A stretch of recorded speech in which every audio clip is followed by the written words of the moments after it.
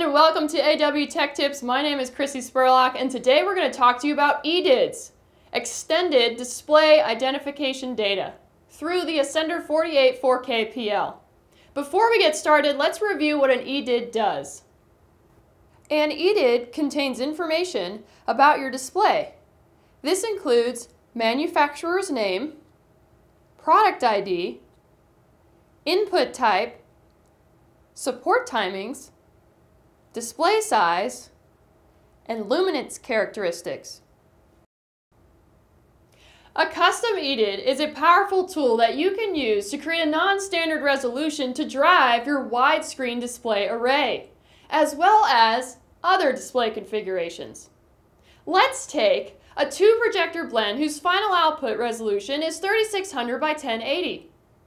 What if you wanted to output that dual link resolution from your PC to drive that screen natively? That's the power of custom EDIDs. For use in the Ascender, you can adjust or create your own edits if needed. I would suggest starting from an existing EDID file and adjust from there.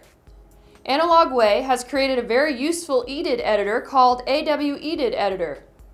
You can download for free from our website. For today's example, I would like to create an EDID for my widescreen blend. First, I'm going to open my application and I'm going to open an existing EDID file that I saved from my Ascender's default EDID library slot 2, which is ORX, EDID, DVI, INPUT. I will show you where to find this a little bit later.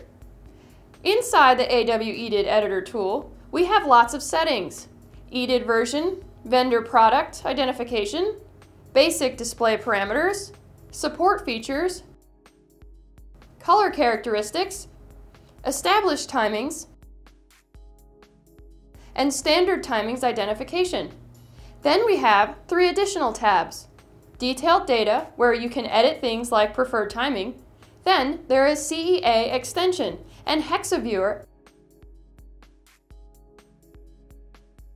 My first step is to click the Detailed Data tab and adjust my preferred timing block. So I'm going to click on the wizard and adjust my width to 3600 and keep my height at 1200. Also going to keep my rate at 5997. Use the CVT timing calculator to create all the timing parameters. Now I can save this EDID by clicking the Save icon. Let's save it with a different name.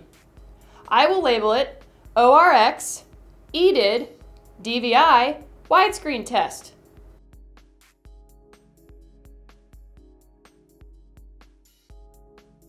Now we can upload it into our EDID library and assign it to our input.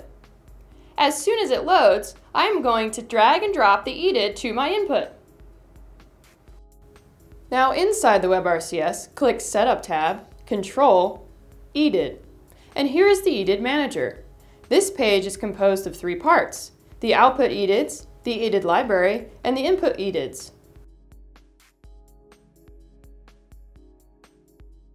The output EDID section contains the EDIDs read from output devices such as video projectors or monitors, and the library enables them to be saved. The input EDID section contains EDIDs stored from the inputs.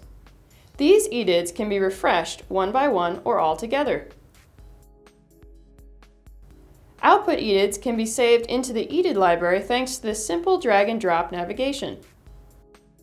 The 10 first EDIDs are default EDIDs. They cannot be modified. You can see that indicated here by this lock icon.